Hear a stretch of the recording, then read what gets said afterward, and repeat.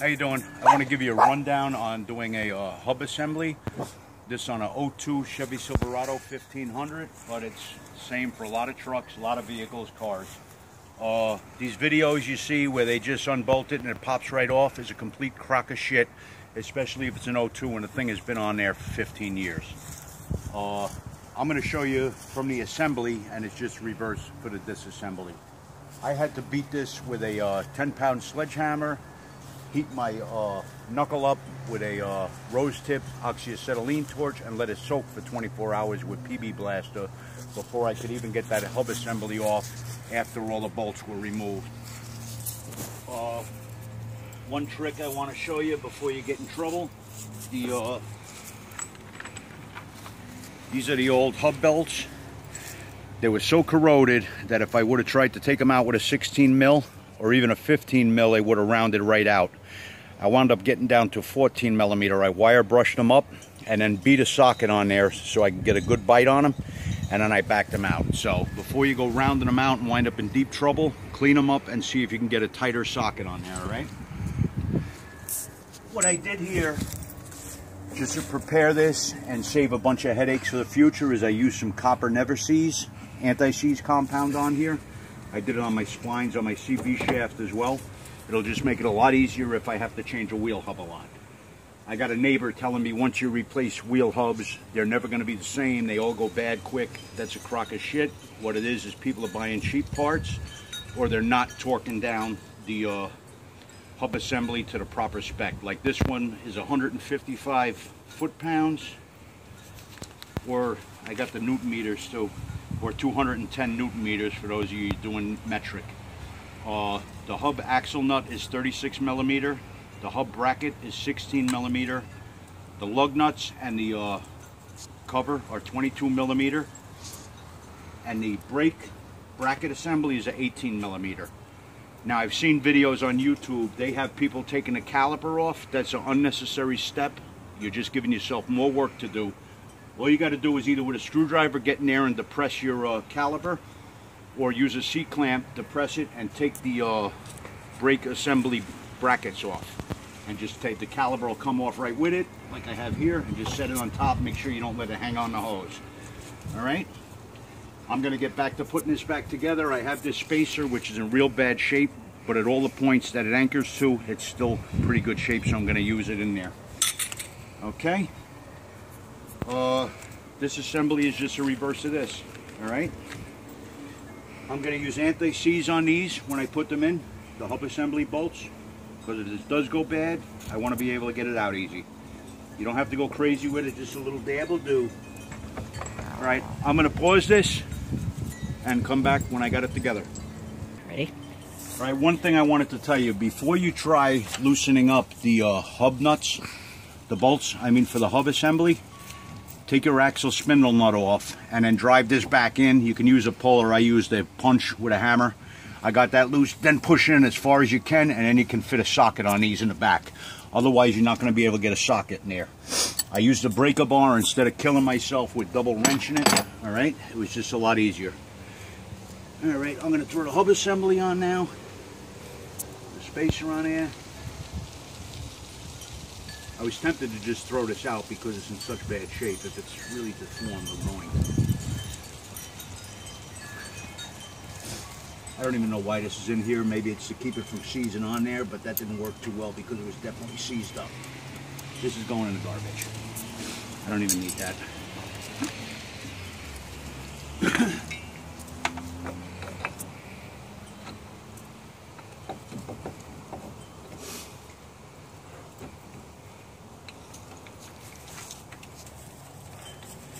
Now I can't find a torque spec for these bolts, so I'm just going to go reasonably tight. Figure maybe around 80 foot-pounds.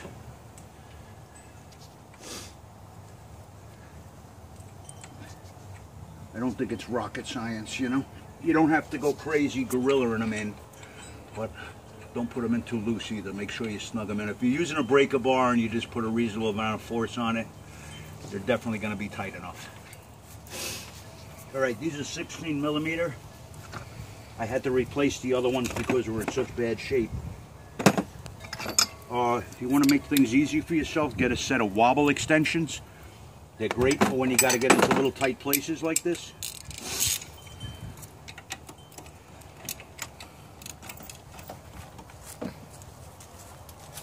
This one I'm going to need a nut on.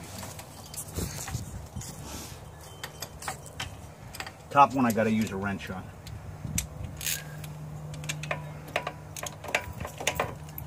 No, I can't get in there with this. Pause it. Okay, here we go. Make things easier for yourself as you're going to tighten the bolts for the hub assembly. Cut the wheel all the way to the right or left to get to them.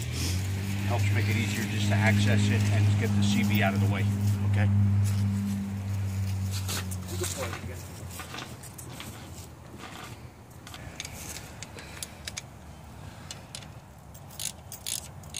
A lot easier to get in here. Get that out of the way. See if I can get through with my wobble extension.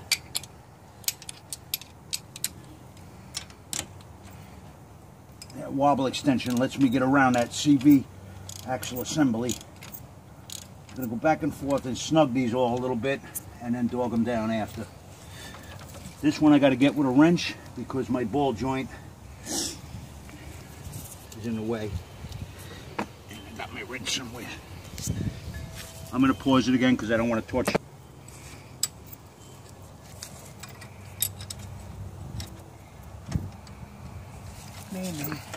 Bubba.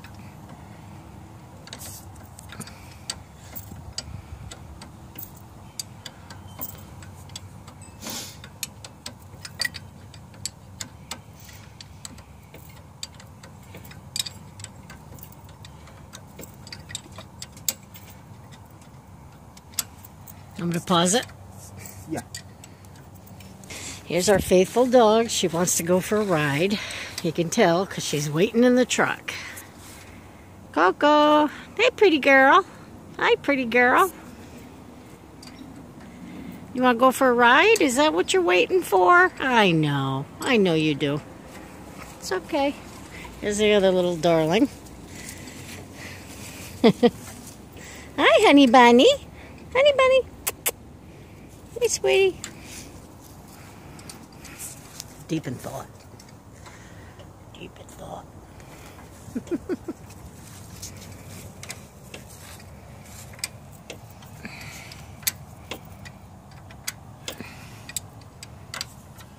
You thought it was easy being a mechanic.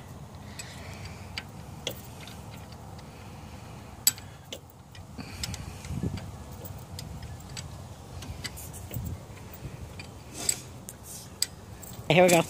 All right, when you can't get in there with a socket and you're going to have to use a wrench to get leverage, you can double wrench it, take another wrench, get this, loop it right over here, and then you can use it as a lever. Get a hell of a lot more pull. Just do it the other angle for loosening. It's like using a breaker bar.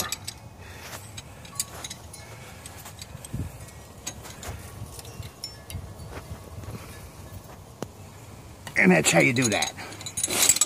Now I'm going to cut the wheel again, get the other side, tighten that up. You can pause it again. Okay. Go back. Wait. What? Okay. I'm sorry, I screwed up on the size on the hub assembly bolts. They're 15 millimeter. I told you 16s, I think by mistake they're 15s. I want to make shit worse for you. I'm trying to help.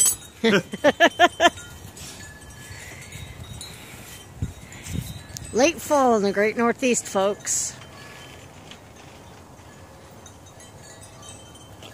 Hi, Coco. Pretty leaves. Test drive, Coco. Oh no. Oh no. What's the matter? I pinched the fucking wire.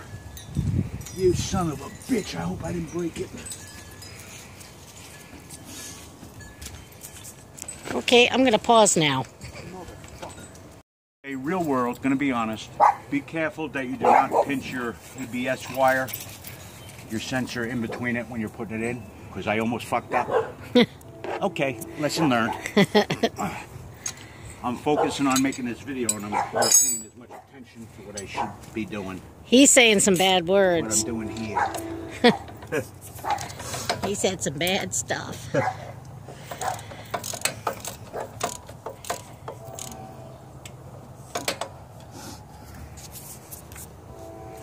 Sorry about my camera action. I'm not very good at it.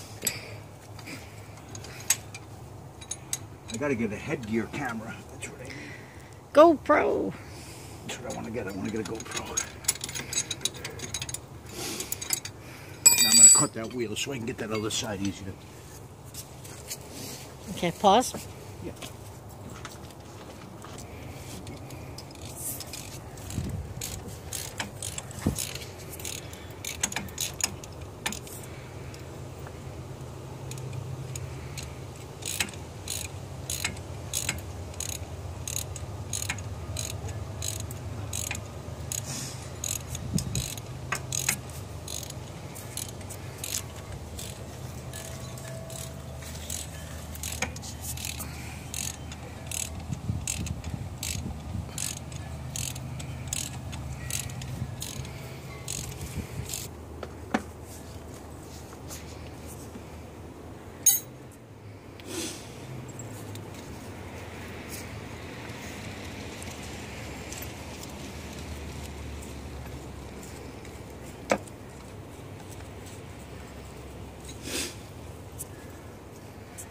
Okay.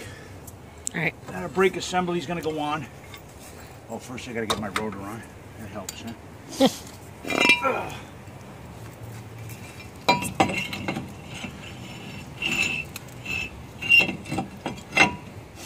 I'm going to tighten this spindle nut up last when I'm on the ground. Make sure you don't twist that hose up. This has already been depressed, so it should go back on here. Unless it expanded on me again, which it might have.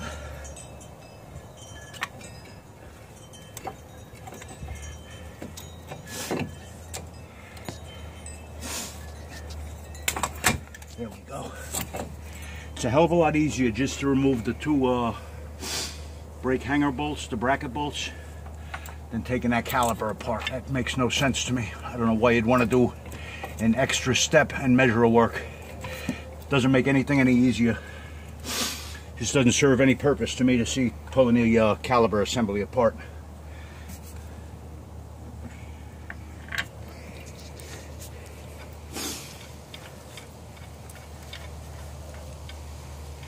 I did put never sees on these, but I'm going to snug these down pretty damn tight.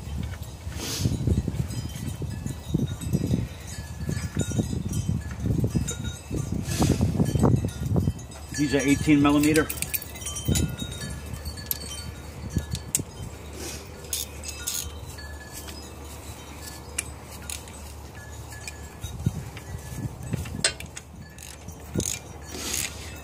When you're disassembling this stuff, if it's on an old vehicle, if you can get away with using 6-point sockets, you're better off because you're less likely to round stuff out.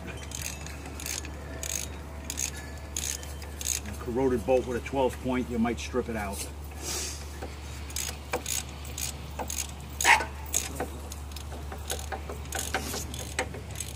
Look, she's the Lion King.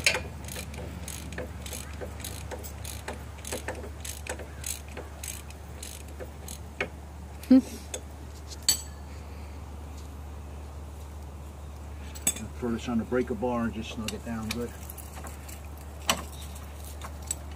You don't have to go gorilla crazy. It's nice and snug.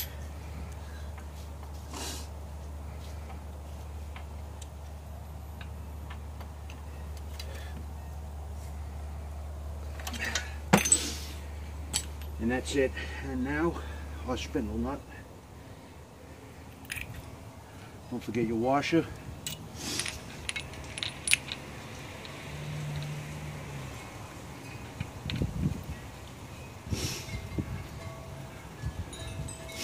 I'm just going to put this on and put my tire on and everything and get it down on the ground. Torque up my lug nuts. They're 140 foot-pounds and 155 foot-pounds on the spindle nut. So this assembly is a reverse.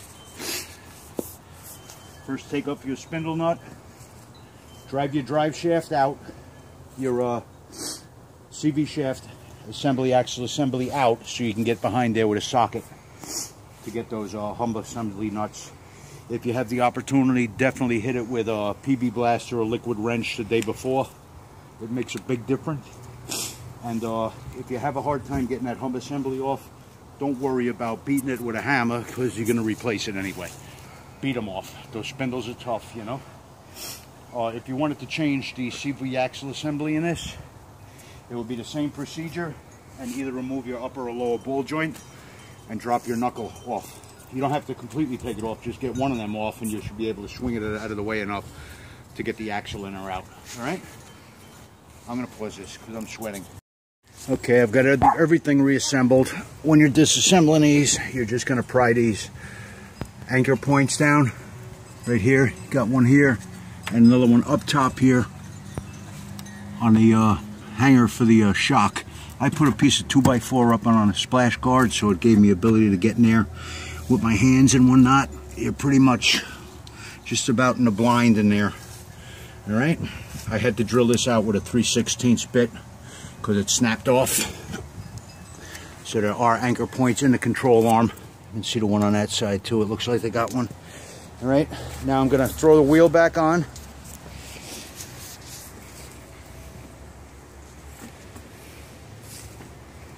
Not trying to talk to anybody like they're an idiot, but I don't know if you know how to sequence you. Talking them down. Oh, and don't forget to take the piece of 2x4 out.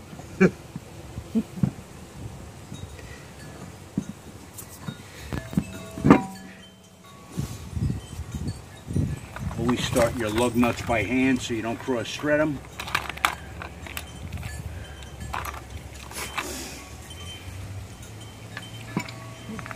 I like never sees.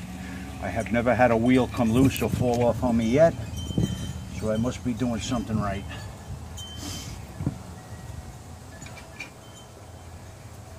I like things to come back apart easily.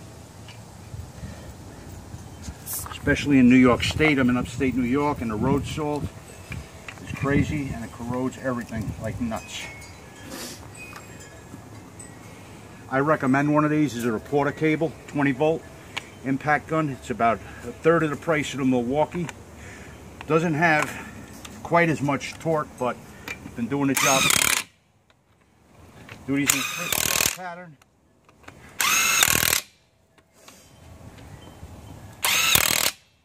Make sure you're always going across pattern. I'm not going real snug. Just getting them on there. Then I'm going to torque them in the same pattern. I'm going to take in my 36mm axle nut. What the hell am I doing? Disconnecting the battery. I'm just going to run it in a little bit. I am not trying to torque it with this. That is not the proper way to do it. I'm just going to snug it.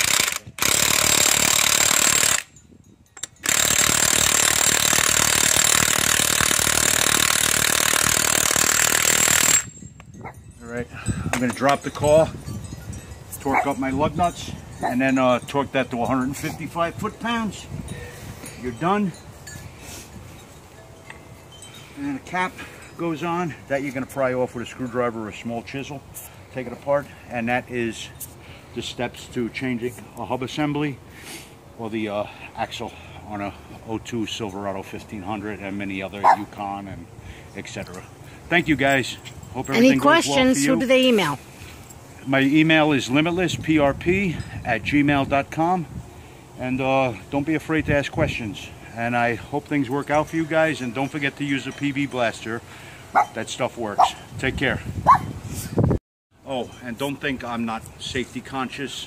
I forgot to even mention this because it's such habit with me. I want to show you this. I didn't have this jacked up just on that jack. I've got a jack stand under my control arm and another one to my frame.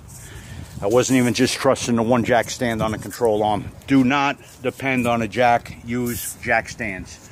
Work safe, work smart, and don't kill yourself. Take care. Please subscribe and like. Bye-bye.